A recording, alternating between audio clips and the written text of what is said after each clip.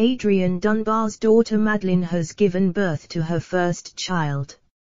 Actress and songwriter Madeline, 34, announced the birth of her perfectly cooked baby girl in an Instagram post on Thursday morning. The Line of Duty star's offspring posted a series of adorable snaps from the hospital with her little one and her fiancé and baby daddy, Callum Lazenby-Todd, 32 in one image. Madeline lay in a hospital bed with her daughter lying across her chest as she smiled for the photograph.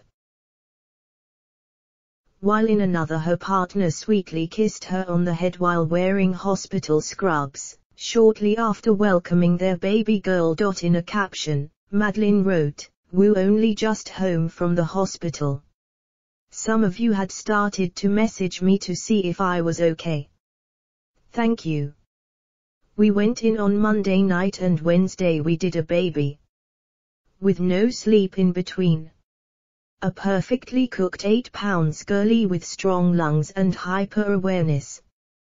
Thank you to my handsome boy Callum for helping me make a gorgeous girl, and thank you for supporting me through this absolute gory horror story of birth.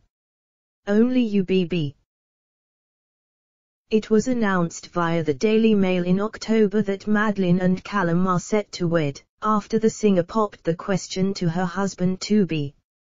Madeline revealed that her father was a little in the dark, and only learned about her happy news when it was about to be publicized in print. Madeline said she had to hurriedly tell her dad about the engagement because she had already told the newspaper and it was about to be published. Madeline is to marry Roofer Callum after she proposed to him on London's South Bank and nearly got arrested.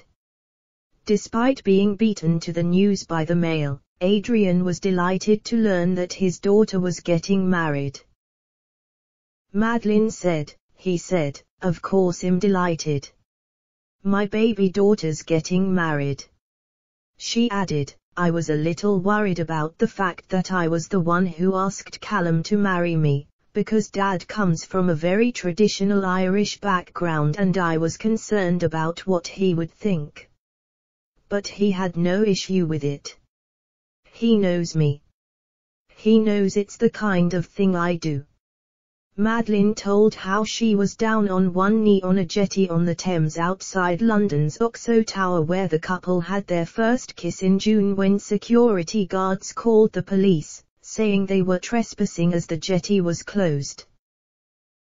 Madeline, who recently released a single titled Man-Child Apocalypse, said, "I was really nervous as I'd been waiting on this jetty for an hour.